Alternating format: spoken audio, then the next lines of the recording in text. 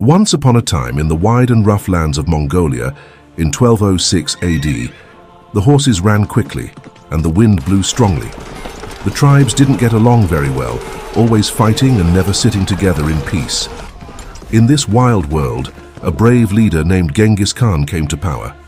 Genghis Khan, determined, said, "Enough of this fighting. I'm tired of these tribes always battling each other. From now on, we're one big family, a very big family." One of his warriors, confused, asked, how big?"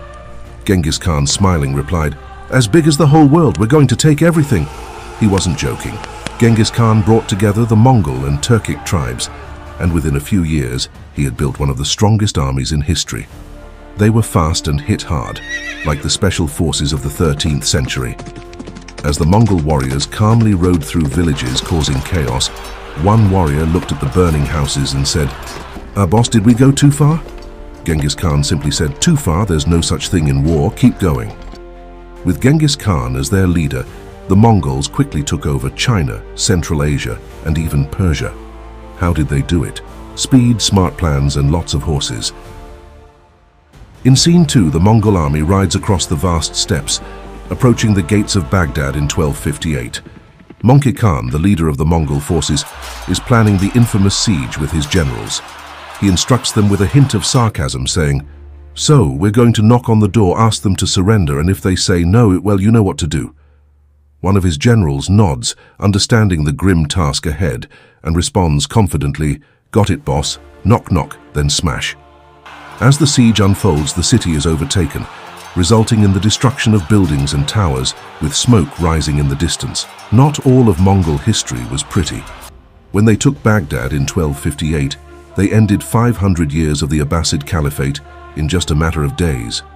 Talk about a dramatic exit. Once the dust has settled, Genghis Khan reflects on the chaos and destruction around him, commenting wryly, "Well, that escalated quickly, but hey, we got ourselves a new city." Kublai Khan, the grandson of Genghis Khan, chose a different path from his famous ancestor.